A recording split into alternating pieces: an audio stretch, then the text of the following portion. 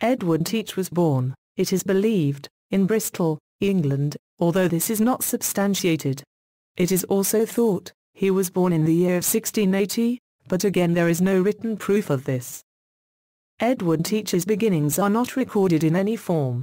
There is some speculation that having decided to take up the life of a pirate, such men would no longer use their birth name, so as to bring no shame upon their families.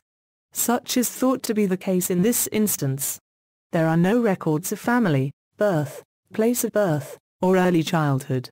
It is unlikely that his true name will ever be known.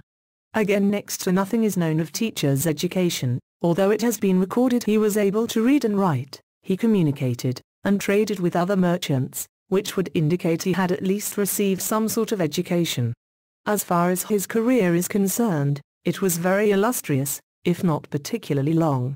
He created quite the reputation for being a fearsome pirate, and one no one wanted to tangle with.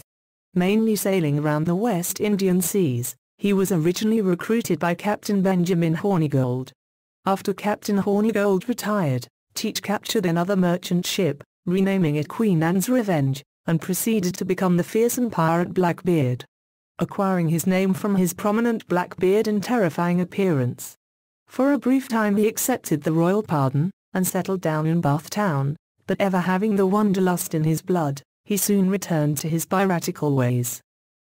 Blackbeard became famous, more since his death, than so much as during his life. Although he encouraged a healthy reputation for being one of the most feared of all pirates whilst he lived, it was upon his death that his roaming spirit has become the topic of many a tale. After he lost his head, during his last battle, as much from his injuries as from it actually being cut off, his head was displayed on the bowsprit, as a warning to other pirates, of what could befall them. It is said his spirit roams the earth looking for his missing head, in fear that the devil, and his friends, won't recognize him when he enters hell. He died, as he lived, in a furious battle.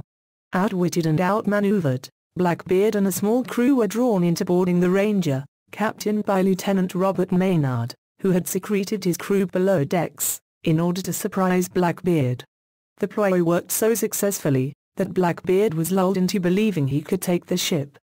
During the fight, as Blackbeard attacked Maynard, a member of Maynard's crew managed to strike Blackbeard a fatal blow, with his sword, across Blackbeard's throat, which halted his own attack.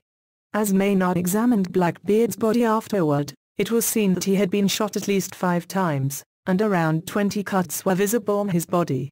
His head was used as a trophy, and his body thrown overboard. Blackbeard died, on November 22, 1718.